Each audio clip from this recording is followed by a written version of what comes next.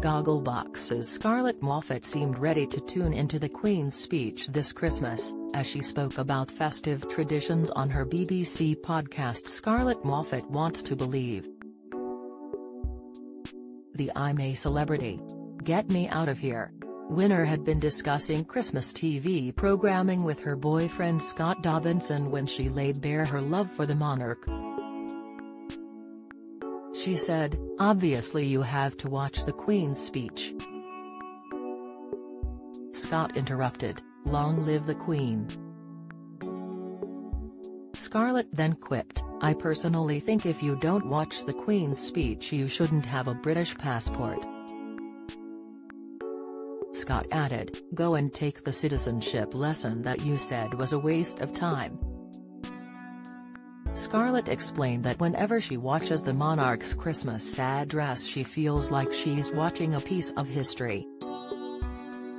Scott agreed, adding, "Very captivating and moving, isn't it?" The couple had previously discussed the royal family as part of the podcast's mission to uncover the truth about conspiracy theories.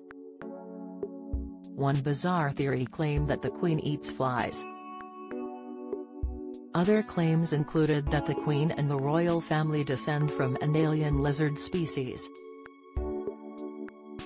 During the episode, Scarlett and Scott concluded that they did not believe that the Queen was a lizard. However, they pondered what she might eat if she were a reptile.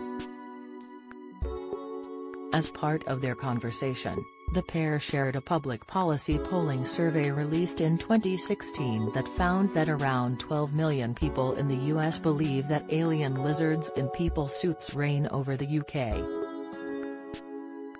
Scarlett wondered, "If that makes the Queen a lizard, what does she eat?" Scott replied, "Well, what do lizards eat? Flies and grubs and stuff like that?" Scarlett joked, "So do you think that's what's in her handbag? A little tiny bag of grubs?" Scott added, "No, we're only joking.